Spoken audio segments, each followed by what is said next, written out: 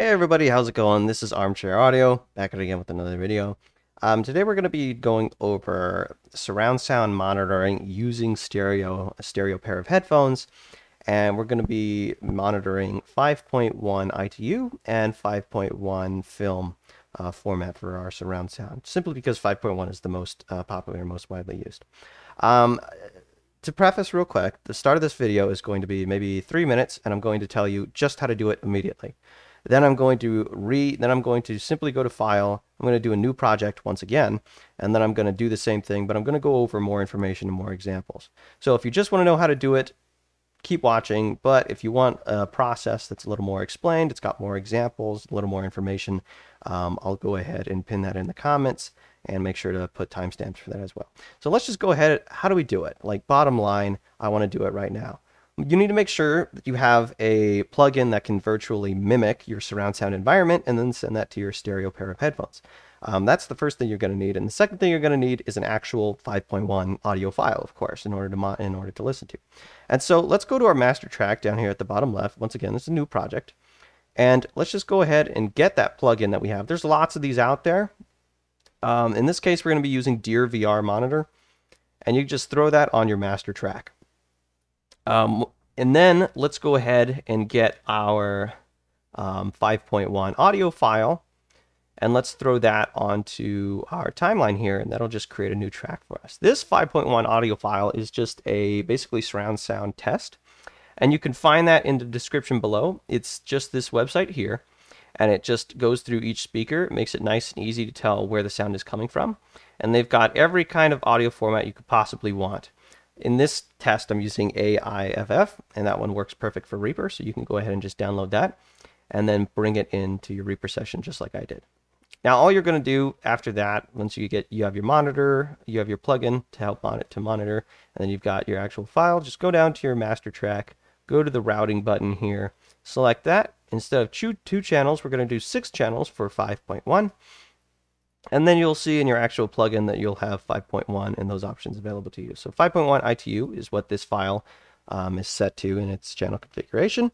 And I'm going to use an analytic dry instead of mix room A in this scenario, just because it makes it a lot easier to tell where the sounds are coming from in this virtual space. So now all you have to do is go ahead and press play. And let me turn up the gain real quick. Let me do 9. Left, center, right surround, left surround. And that's how you monitor surround sound with headphones in Reaper. And now let's do the same thing. I'm going to put a little bit more information behind everything I'm saying. So, one of the things you have to understand in Reaper is that the master track here, these channels control what the rest of the tracks basically outputs are going to be. So this really is how many channels do we have outputting in our basically project here. And so we can set this to 64, which is pretty impressive. But once again, we're just going to set it to 6 for our 5.1. And this will enable every track that comes in our lane here to be able to output to 6 channels. You'll notice that if we have it at 2, and then we just go ahead and input a new track and go to this track's routing right here, you'll notice that we're only able to ever set this to 1 to 2, our stereo 2 channels. However, if we just close that route, go back to our master, set it back to 6, then go back here, now you'll notice that we have access to 1 through all 6 of our channels. And so that's why the master needs to get set to 6, because it really does literally control how many channels we get to output to. One of the things you also have to understand about just regular tracks in Reaper is that if you were to hypothetically have 6 separate tracks, and they were all and you wanted them all to be mono tracks, right? And then you wanted each of those mono tracks to be set to basically, one of your 6 channel outputs in order to do your 5.1 monitoring.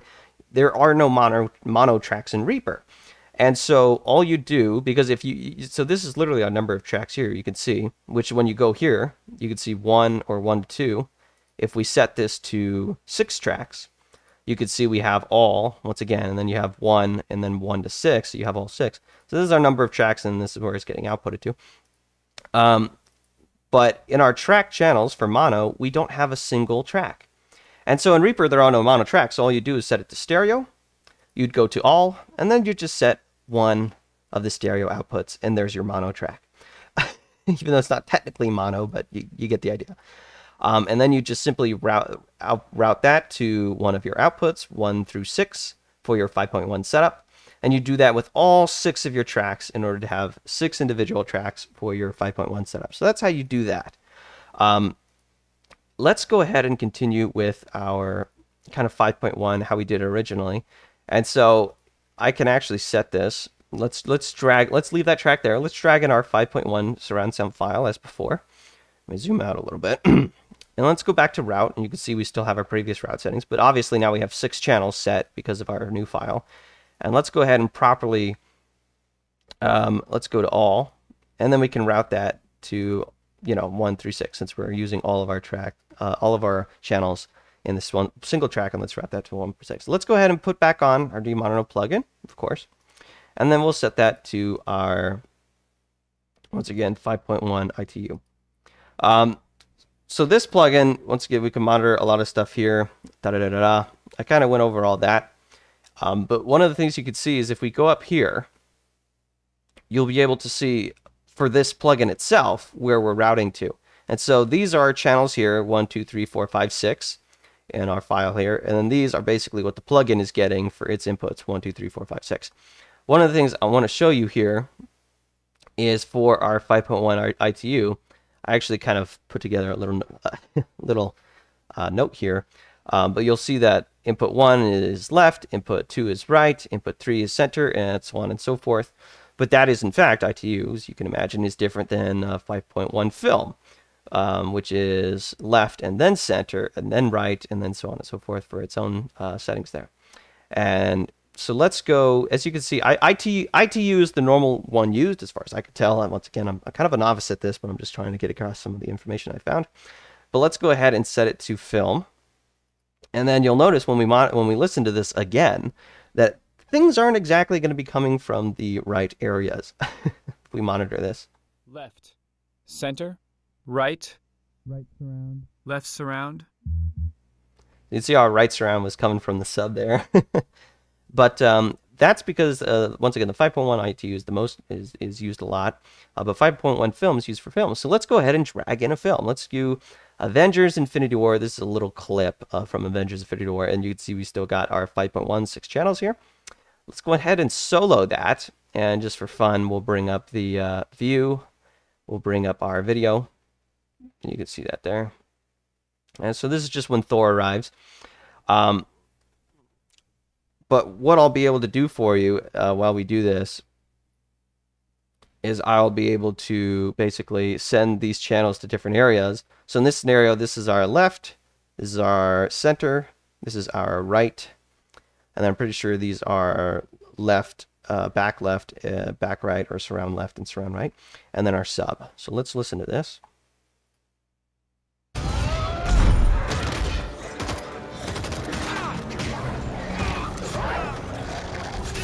See if we can take some of these channels away.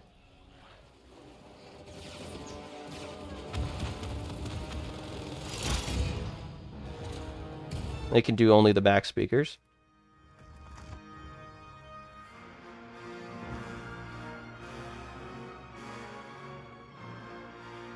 Let me do the center one only.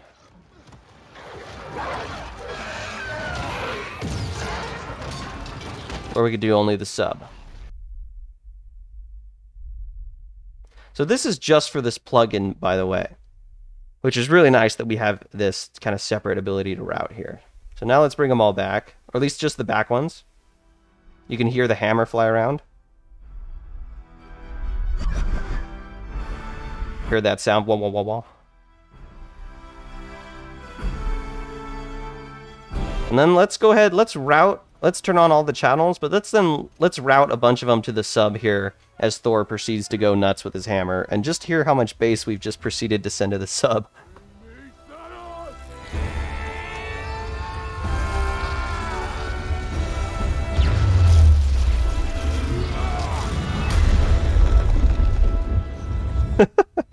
So typically it doesn't have nearly that much bass in there, but we just routed all of our channels except for the center, which has most of the, speech. We just routed all of them to the sub, which just puts a bunch of bass.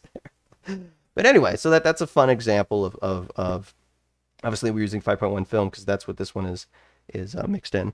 Um, we're just trying to show a fun example of how to kind of monitor this and use it. But I think that's pretty much it. If we were to go back into our routing matrix, one of the things you'll notice is obviously if you've never seen this before is our tracks are basically listed here. You got to turn your head right a little bit if you want to look at that. But our tracks are listed here going horizontally.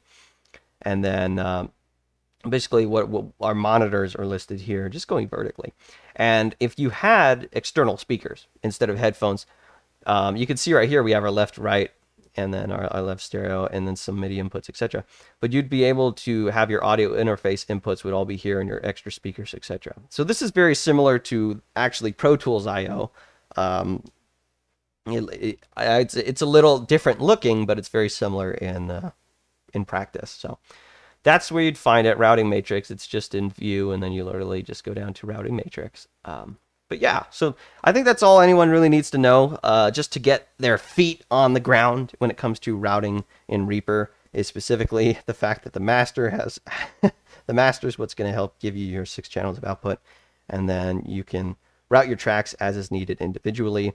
And then what's also super awesome in Reaper is that you can route the plugin itself individually, which just allows you to have some fun and kind of non-destructive fun. Even though this stuff will get saved, so if you do that and mess something up, and you're like, what's happening? Why is the routing broken? You might want to just double check your plug and make sure that everything's correctly routed there. But anyway, that's the full video. Thank you guys for watching. I hope it was short enough, and I will see you later. And if if there's any more information, or whether you need to correct anything, or whether you all have more experience or just information about this stuff in general, make sure to put it down in the comments. I'm gonna pin you if you've got some good stuff. I'll probably test your comment just to make sure that it's not a load of crap. But hey, if it's good comment, good information, I'm happy to pin you and make sure that we share as much information as possible. Once again, keeping in mind this is just kind of a like beginner video to surround sound and Reaper, just to get people started so that they can kind of have a place to go from there. All right, thanks everybody. See you later and have a great day.